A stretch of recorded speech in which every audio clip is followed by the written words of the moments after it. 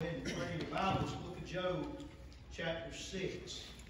Book of Job, chapter 6. We are thankful again to be here tonight. Glad to have Carl Dickens here, one of our preacher brother, and also my son, Branson. Thankful that they could come. Of course, Branson's got plenty of nephews and nieces, and he's got one here with him tonight. That brother Damien. Long ago, I got to baptize him over at Mars Hill just a couple of months ago. So that's a blessing. I'm glad to have my wife.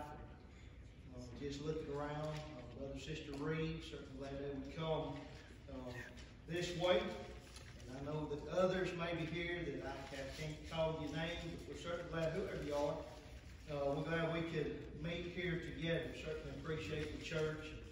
It's been a good week, good fellowship, good food. You sure do make it hard to preach when you feed a fellow over here. So try to balance all that out. We are glad to be here. I want to go ahead and get ahead of myself again tonight and just let you know I've noticed a theme throughout the week. I didn't come here with a theme, and I generally don't go in that direction. I don't know, maybe once or twice in a revival I've seen where I've purposed to go with maybe a theme, almost like a Bible study. But this week I go back and I look at how the Lord was speaking to the pillars that's here, to encourage you as pillars to continue to bear the load, to continue to stand strong. And then we talked about fiery trials and how that we are to look to the Lord in those fiery trials. And I think about even tonight what God has placed on my heart. We're going to look at Job. And Job, we have a little behind-the-scenes action that goes on in the book of Job, where we actually see a conversation between Satan and God. And we see where God had a purpose and a will for Job, and Satan wanted to disrupt that. Satan wanted God to remove the hedge so that he could just sift Job like wheat, so to speak. And yet God looks at, if you consider what a faithful man he is. Satan said, well, I can't really do anything with him because you've hedged him about. And so there was a discussion there about that. And God, again, he had a purpose and a plan. I'm going to remove the hedge. And Satan, I'm going to let you have at him because I want to see my glory in him. I want to see him grow. I want to see him come forth like gold. And we'll deal with that a little bit more as we go along. But Job wanted to destroy him. He wanted Job to turn and curse God to his face. He even said such, that I'll have him curse you to your face. And so we see two different purposes, Satan had an agenda with Job. And so I was rereading through some of the story of Job this morning. Job is such a hero of faith. I'm so glad that book is in the Bible. I'm so glad God used a man like that because I guess it would be hard to ever top the sufferings that Job went through. We all could say, I've suffered. You could come to me and say, you just don't know what I've gone through. And that would be, no doubt, that would be a fact. And you might say, well, you would never know, Brother Brad. You have not walked a mile in my shoes. And that's true. And I try, Brother Darren, to never assume I would know what to do in somebody else's situation because, situations are unique. And they come at us fast, and we react, and then we try to figure out how that God would have us to act. And so I would never try to do that, but I can say this, none of us have going to top Job. What Job went through and the sufferings he had to go through. And I believe God purposed it that way so that thousands of years later, we could look back and say, look at what a man, what a hero of faith that Job was. He has such an inspiring story. We could look at the patience of Job. The Bible speaks about that. It's good to have patience, especially living in this world, because we come up against things every day that try our faith, that try our patience. And whenever I'm dealing with someone and I say, I don't have the patience for this, I try to remember that God is long-suffering with me. And I try to look at men like Job, who went through severe things and had such patience. I think about the endurance of Job. We could look and preach on that side. He certainly endured. And we could look at the discernment of Job. He made decisions even whenever the experts come along and told him different. He looked at it and he didn't let somebody else think for him. That is a good quality to have, brothers and sisters, especially in the world we live in today. Just go with the flow. Just whatever's popular, whatever the latest poll is, that's the direction we should all be heading. No, you think for yourself, and better yet, take your Bible and let your Bible help develop your thoughts. Be ye transformed by the renewing of your mind. That is a very important thing. We see that with Job. Certainly he had great discernment.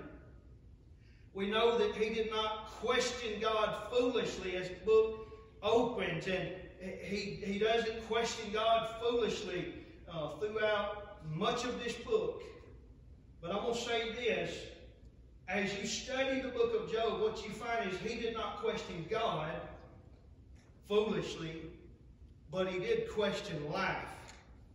And there is a difference between questioning God and questioning life. There's things that happen in my life I have questions about. I don't understand. I don't have the answers for it. I don't understand why it has to be that way, but I don't have to understand it to know that God knows what He's doing.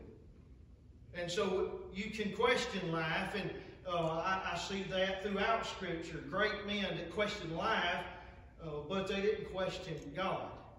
And so you see Job as a man that he had things he was dealing with he was not sure about. He didn't know what was his next step. He didn't know what was going to happen the next day. And so he had some questions, but he didn't question God foolishly and charge God foolishly. He maintained his integrity. And oh, what a blessing that is to have integrity and to maintain it. Look at, well, let's just begin reading verse 1. Job chapter 6, verse 1.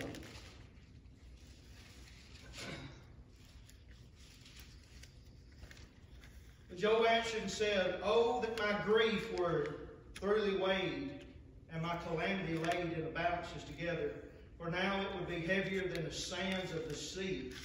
Therefore my words are swallowed up. For the arrows of the Almighty are within me." He's talking about God now.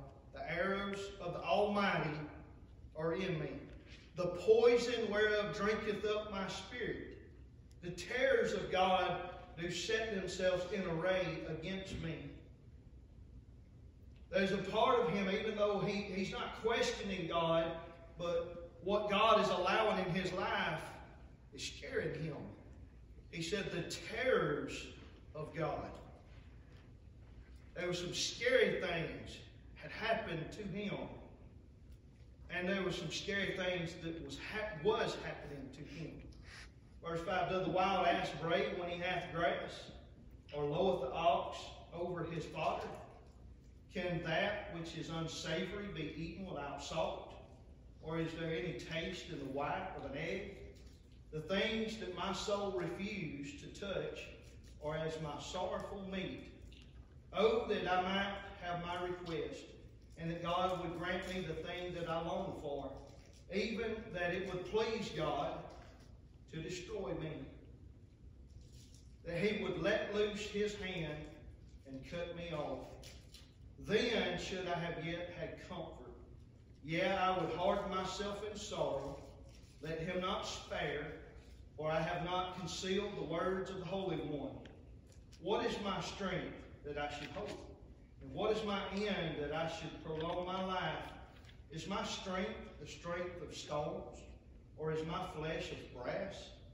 Is not my help in me, and wisdom driven quite from me?" We'll cease reading these verses, and I'm going to turn and we're going to read a little further in the book of Job. But Job said if you could weigh all the grief that I'm dealing with, it would be heavier than the sands of the sea. I mentioned already, man born of a woman's a few days and full of trouble. Life has its moments. Life has its seasons. There's seasons. There's time and purpose for everything under the sun. Time to be born and time to die. There's a time for grief. And he said, the grief that I have been dealing with, you imagine he lost his children. I mean, that in itself, you take everything else, that's more really than a man can bear. I know that God can give us the grace to be able to endure and be able to go through some things that we said we could never go through, but you can't even imagine something like that. And then you've lost all your cattle, and you've lost all your possessions, and just one thing after another, after another, after another.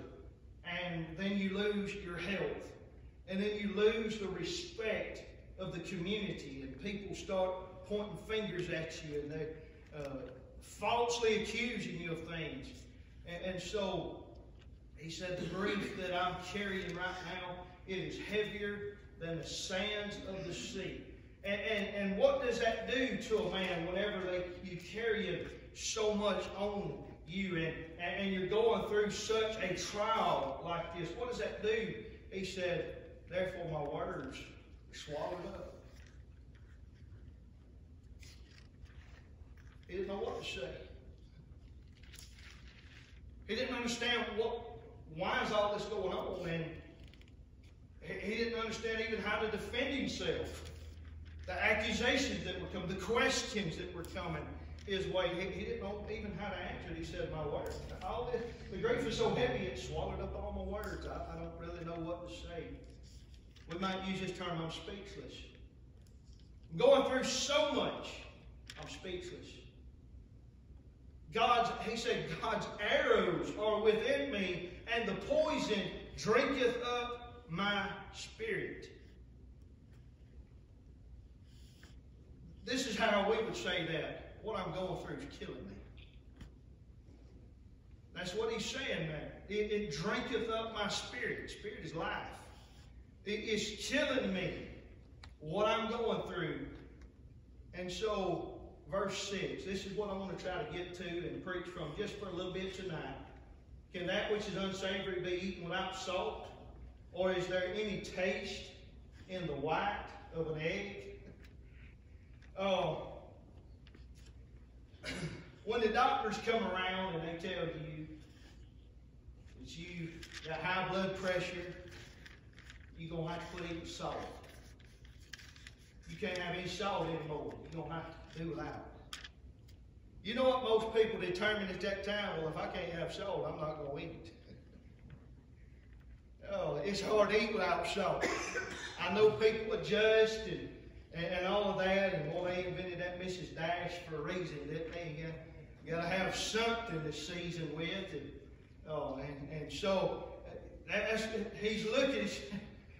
He said, "Can that which is unsavory be eaten? Can you eat something without salt?" I guess you can, but he's getting a point across. I want to try to make it here tonight. He says, "Any white, any taste in the white of an egg?" It's funny. Brother here, we was talking last night. I said two things I can't eat. I can't eat fried eggs and I can't eat mayonnaise. Both of them, I guess, come from egg white. And I know you say, well, I like it, but I can't handle it at all. I am not picky. I can eat just about anything on this earth. I've been to Africa a few times. I've eaten things I don't even know what it was. It just, it's not, I'm not picky. But I don't like mayonnaise and I don't like egg white. Period. And so I said, well, I like it, so I don't know where he's going with it. Well, when you eat mayonnaise, they mix that with a lot of oil and they put some spices in it. It's not just straight egg white. And then whenever you eat that fried egg, it at least has the yolk to go along with it. Probably some salt too, brother. He's probably got some salt on it as well.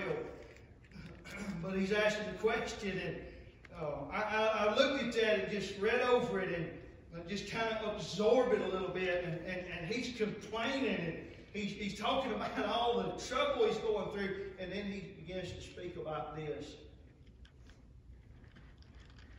Is there any taste in the white of an egg? Can you eat something without salt? What Job is saying here, I believe with all my heart, this is what he's saying. Life seems meaningless at the moment. I'll use this term, life seems numb. Life seems numb. I can use that term because I've seen people go through hard times. I've seen people go through terrible struggles. Maybe not at the extent Job did. I've gone through some myself. There is a point that you can get to in a trial where you just become numb. Almost like you don't feel much. Almost like you really don't know which way to go. You're just there. And that's what he's saying is, look, it would make me happy if God would just go ahead and take me on. That's what he said.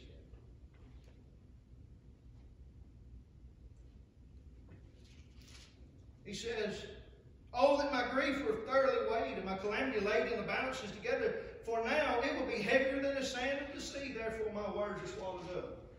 I don't really have anything to say. Life don't really have any taste at the moment.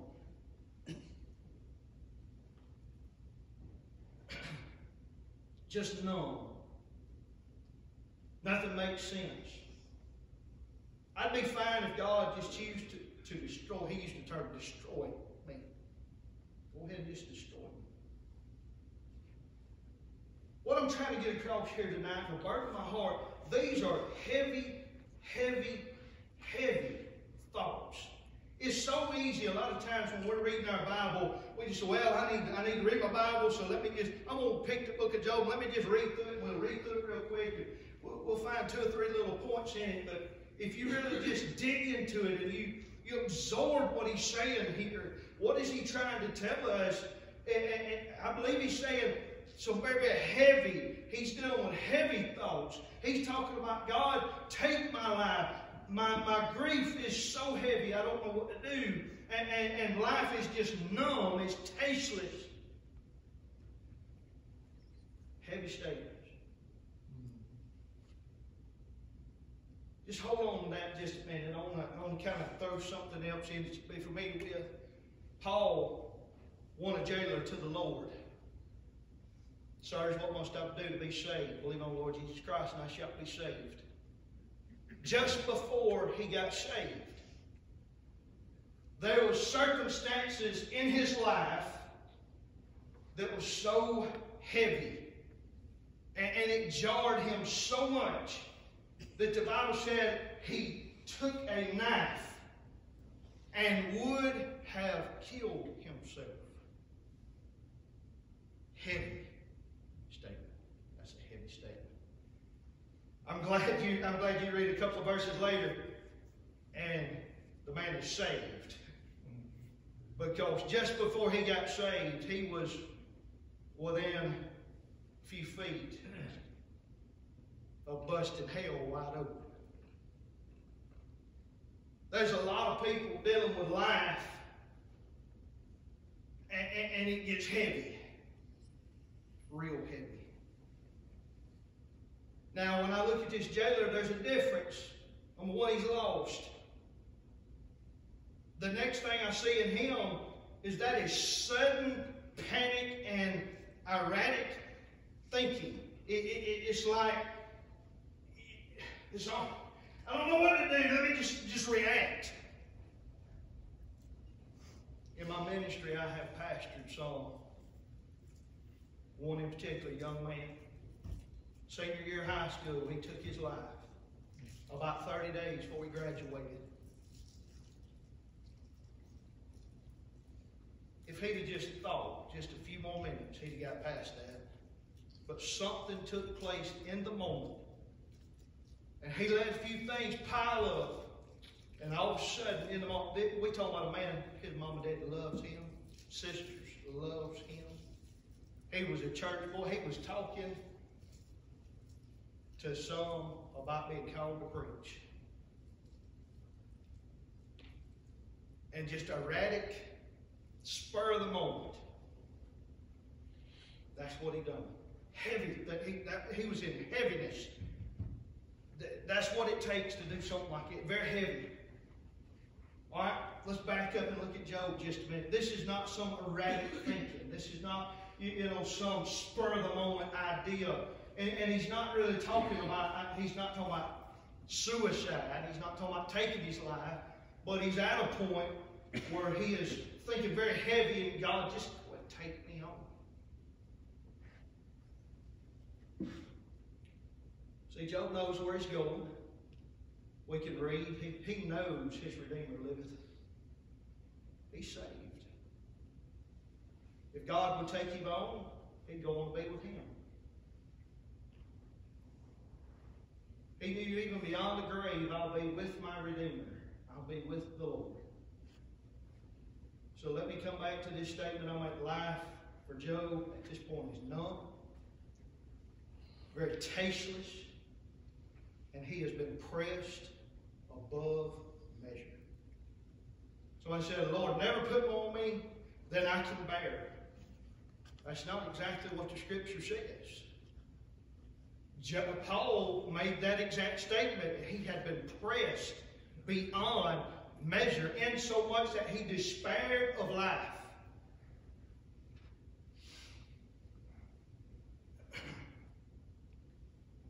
Remember, though, Job is here for our inspiration.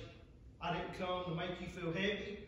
I didn't come to depress you or to try to bring tears to your eyes. This is not a tear-jerking kind of thing that I'm trying to preach, but just the opposite. Sometimes we do deal with life in such a way that we don't have all the answers, and life is very numbing.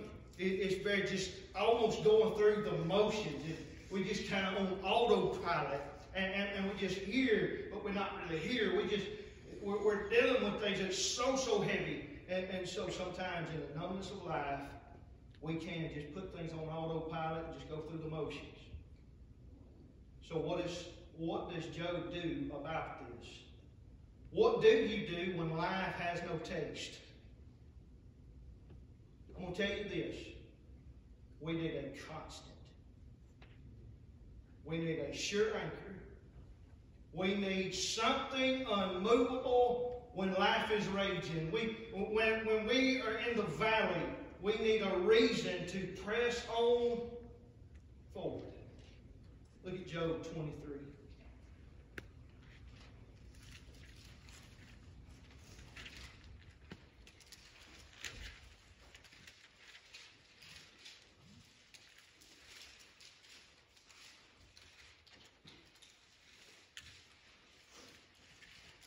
Job 23. Anybody here got Facebook? What a silly question, huh? I don't know what to do with it. I tell you. I know some preachers say, oh, you don't have any Facebook. And some preachers over here, they're preaching on Facebook. I like, at times, I tell you what, I like to get on there and listen to our preacher brother preach. That's new. 20 years ago, you couldn't just jump on something and hear a lot of our preacher brethren preach. And so some of that's very encouraging. And there's some people on there that's very encouraging.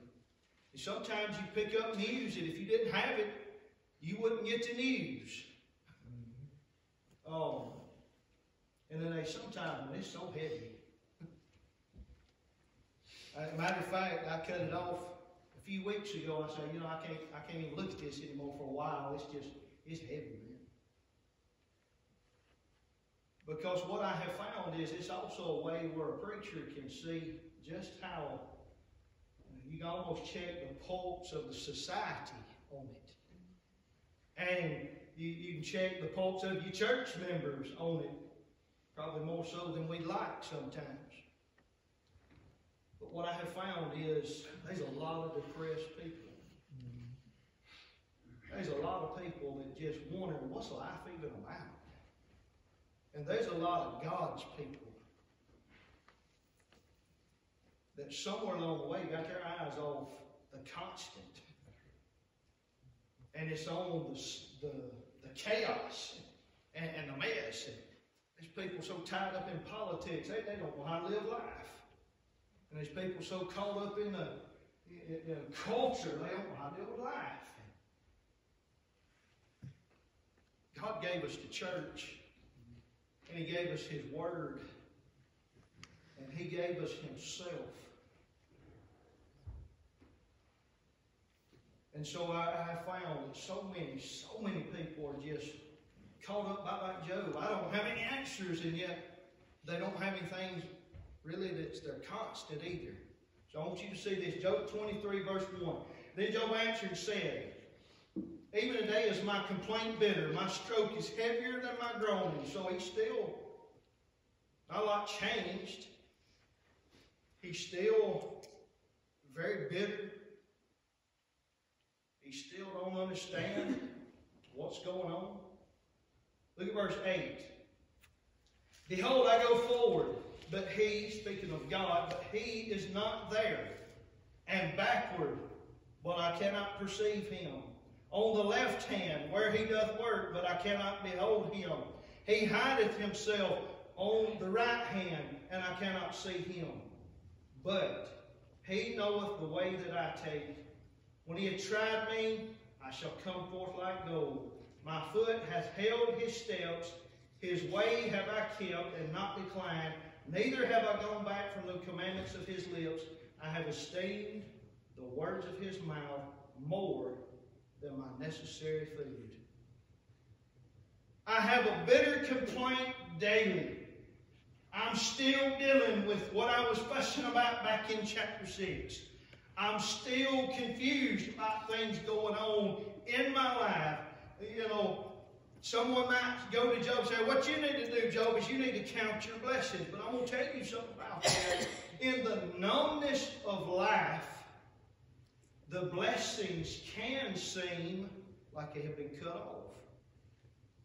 I'm not saying they are now. Don't get me wrong. It's a blessing just to get up another day. It's a blessing to see a good cool front come through. It's a blessing to be able to walk into God's house and have good, pews to sit on and air conditioning and heat and all that. It's, a blessing to have a car to drive down here. We could count our blessings, but what I'm saying is whenever life is numb and you've got that bitter complaint like he's talking about, it is hard to just get your mind off of the troubles you're going through and turn it on something that's good. And if we're not careful, here's what we do. We make that, it's almost like the power of positive thinking. And we're not really trusting God. We're just trying to change our emotional situation. You gotta, whenever you're going through the numbness, whenever life is like the white of an egg, you gotta have more to cling to than just more trying to feel more positive. That'll wear out. It'll run its course. Sooner or later, you'll throw in the towel. You know what? I'm not going to keep on just trying to think positive. There's got to be more to it than that. You say, well, he can count his blessings. He does. He counts the fact he was saved. I know my Redeemer liveth, that when the skin worms destroy my flesh, yet with these eyes I'll see God. I'll see my Lord. I'll see my Savior. Again, that is heavy thoughts. There's not very many people planning out their funeral thinking about the skin worms eating their flesh. That's heavy thinking. Notice this. He said, I go backward, I go forward, I go left, I go right, and I cannot see God. Almost sounds discouraging, though. My goodness, Brother Brad, this is a heavy message. You're discouraging me tonight. Life becomes numb when we are praying and we're seeking and we're knocking, and we're still wondering why God has not opened the door. Does that make sense? Sometimes when you're praying and you're seeking, you're knocking, but you're still waiting. We start saying, well, God, you said if I knock, it'll be open. And it's not open yet. I think Mary and Martha, when they went out to find Jesus after Lazarus had died, I believe they were kind of on that same trail of thought. If you had been here, he would not die. Whenever we're dealing with the numbness of life and we're praying and we're seeking and we're asking and we're not getting the answers that we think we're supposed to get and we're still waiting for God to open the door. So he said, well, God, if you would just do something. If we're not careful, we'll get to that point where we'll question God foolishly. Job's emotions said, you are forsaken. Job's friends said, it's all because of sin. Job's wife said, honey, just tap out. But Job had a constant. Verse 10. But he knoweth the way that I take. When he tried me, I shall come forth like gold. That's his constant. I'm going to cling to this word. It's more precious. In verse 12 he goes on, it's more precious than my necessary food. God said it. And so I'm going to hold on to it. Let the bottom fall out. As numb as I feel, as tasteless as life is right now, as much as I don't understand, this is the one thing I know. I know God knows where I'm at.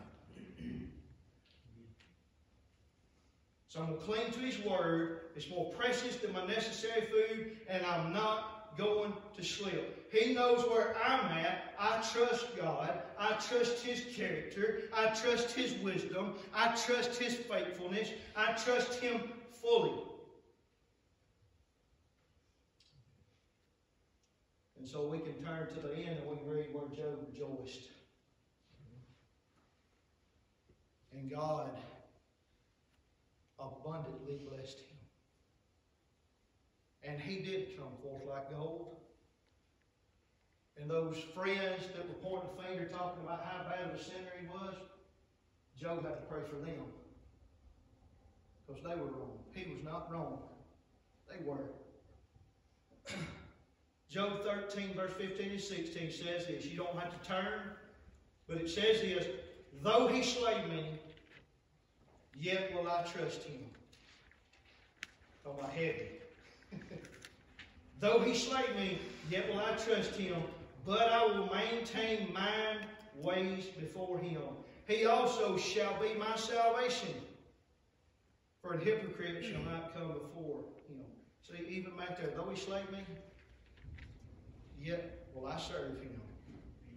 And he will become my salvation. I don't believe he's necessarily talking about soul salvation there. It's not going to become. He already knows his Redeemer liveth. So he's talking about God's going to save me. One way or the other. He's going to fix this. Thank God for the Word. Thank God for our constant. Thank God for the church. I know there's a lot of people quit coming to church. A lot of people don't see a need for it. A lot of people got out of church, don't want to come back. I am so thankful for God's people. Because God established it for a purpose so that we can provoke one another to love and good works. That means whenever we are dealing with the heaviness of life, we can come into this place and we got brothers and sisters in Christ that are strong in the Lord, in the power of His might, and they can help us. They can provoke us. They can lift us up. And you do the same for them whenever the tables are turned. See, the church is put here This church, established 1978, so was I. 1978. God put a church here for a reason. You probably got saved here. Your family probably got saved here. Your children probably got saved here. You heard the gospel preached to you here. There's been a lot of good things here, but it's not just passing memories. It's God's church. The church was put here for a reason. If you need prayer, this church was put here to pray for you. I want to encourage you tonight, if you need prayer, come let this church pray for you. If you're here and you're lost, I'll tell you what you're doing. You are dealing with the heaviest of the heavy of the heavy of life. It gets no heavier than being lost. That burden of being lost is like a crushing weight upon you. You lay your head on your pillow, guess what happens? The sorrows of hell, sorrows of death can pass. Hell gets a hold of you. You find trouble and sorrow. That's heavy. That's a heavy burden. And the Lord come along, He said, come unto me. I'll give you rest. See, when you're lost, Jesus is the constant in all of this. He's the constant of life. Whenever you look at Jesus hanging on the cross, you got before Christ, you got after Christ with time. You got one man on one side that trusts Christ and one man that decides not to. Everything centers around Him. I believe this with all my heart. In Christ we have life and we have it more abundantly. If you have a burden in your heart tonight, come let the church pray for you. If you're lost, turn and trust Jesus. Be saved. You pray for me. It's one thing to stand here and preach a message, and then another thing to live it. Sometimes, you go through life, and life can chew you up and spit you out, can't it? That old Job. And so God, He just turned and He said, I'm going to just look to the Lord. I know His word's true. I'm going to keep on keeping on. Whatever comes my way, that's what I'm going to do. We need to do the same. If you slipped, back up. Let God help you. Last person.